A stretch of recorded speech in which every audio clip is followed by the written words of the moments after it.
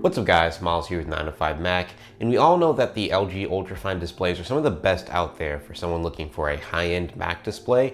But if you're someone looking for something a little bit more tailored for graphic design or video editing, then this might be something you want to check out. This is the PD2720U from the folks over at BenQ, and it's a 27-inch 4K UHD IPS Thunderbolt display, and it's quite simply really good. And there are a bunch of reasons I've come up with that opinion, but first let's get all the specs out of the way. It's got a 10-bit IPS panel with a 5 millisecond response time, a max refresh rate of 60 Hz, and then a maximum brightness of 350 nits. It's got support for 100% of the sRGB, Adobe RGB, and Rec 709 color gamuts, as well as support for up to 96% of the DCI P3 color gamut.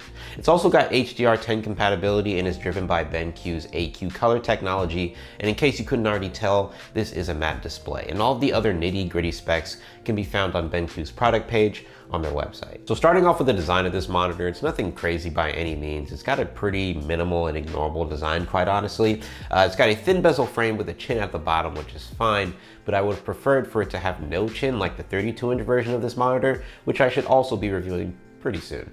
The monitor is on the thicker side, but that's because the monitor actually has an internal power supply, so you don't have to have a huge brick power cable like a lot of the other monitors have. And comparing the build quality to something like the ultrafine 5K, it's kind of night and day.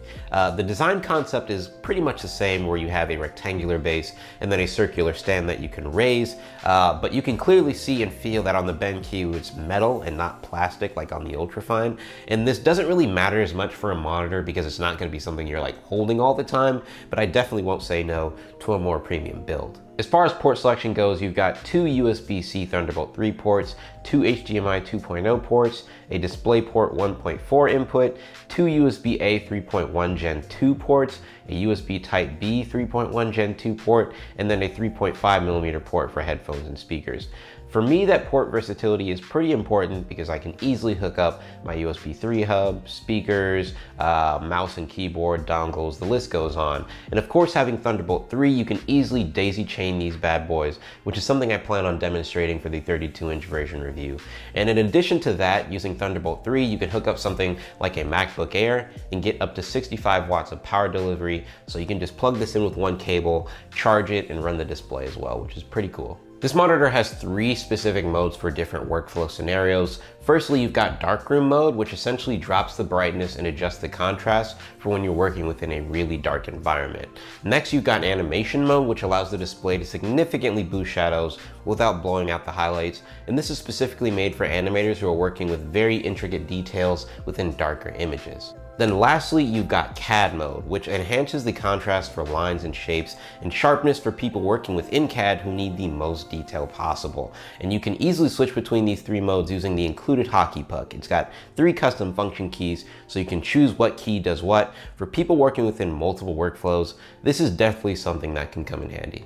As far as my personal usage goes, like I said, I really like this display, and I'm coming from a 35-inch curved ultrawide from BenQ that I also really like, but this display is definitely a few steps ahead. It's tack sharp, it's very bright, and colors just pop, and they're also really, really accurate. And that's all due to the fact that every one of these monitors is pre-calibrated out of the box, which is, it's blessed. My only problem with the monitor thus far is that by default, it doesn't allow for USB power delivery when the display is asleep. So let's say, for example, you're exporting a video using a scratch disk that's connected directly to the monitor. As soon as that display falls asleep, if you leave it idle for a little while, that disk is going to be ejected, which is not good. But you can easily re-enable this in the settings on the monitor. So good thinking, BenQ. So overall, I really like using this BenQ as a productivity monitor, and in my book, it's the best alternative to the ultrafine 5K if you're looking for a 27-inch display.